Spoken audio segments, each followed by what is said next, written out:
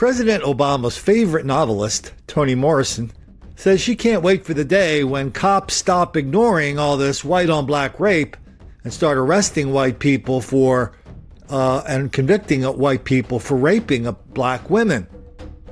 Well, that day is not today, the first day of Black History Month, because today, interracial rape is a black thing. Rachel Busch is a ballroom dancer, a yoga instructor, an outdoor enthusiast, and now a title she wasn't planning on, a survivor. It was the most horrific experience of my life. 4 weeks ago, Rachel says she met this man, Donovan Micah Jones, at a Montrose coffee shop. He was well-dressed, soft-spoken. She says they hung out with friends twice. The last time, January 16, 2019. I'll never forget the date. Rachel says they had a few drinks, and then he offered to let her crash on his couch.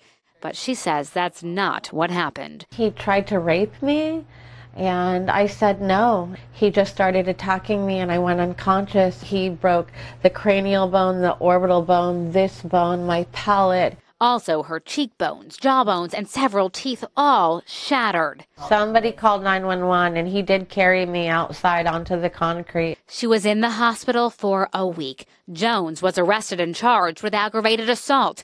Rachel doesn't know if she was raped, but HPD says their special victims unit is investigating this as a sexual assault. Jones does have a criminal history, including armed robbery.